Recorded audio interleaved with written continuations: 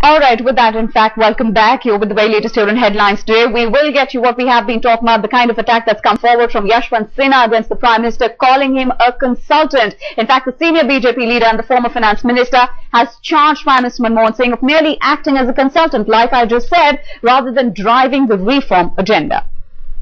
These are all platitudes. You see, the problem with Manmohan Singh has been that he has always acted as a consultant to the government. You know, he's been Prime Minister for 8 years. Before that, he was Finance Minister for 5 years.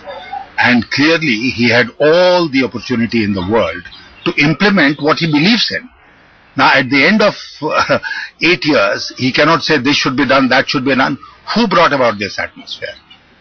It was his government, it was his finance minister, and he is absolutely wrong in saying that it is because of the global situation and the Eurozone crisis that we are in this mess today.